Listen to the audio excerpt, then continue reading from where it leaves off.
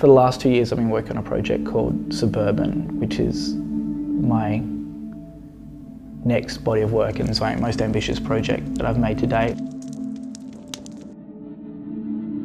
We've been working for the last 2 years on it with a huge crew through the States, on the east coast of the USA, painting directly onto suburban homes, in some cases burning them down, and then documenting them in film and photography.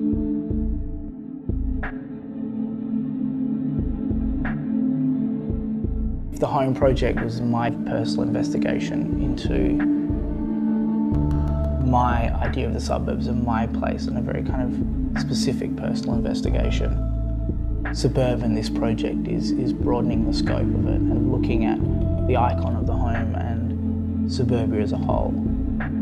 And so the idea of this project is to start to reduce the suburban home and the family home and the suburbs and the home in particular and those houses into an icon, and reducing it so they just become these symbols that you can react against.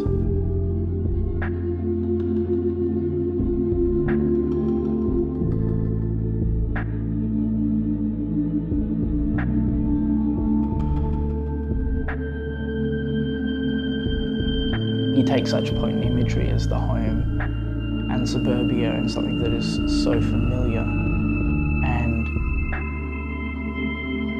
you subvert it and twist it just slightly. You begin to articulate that sense of isolation, I think.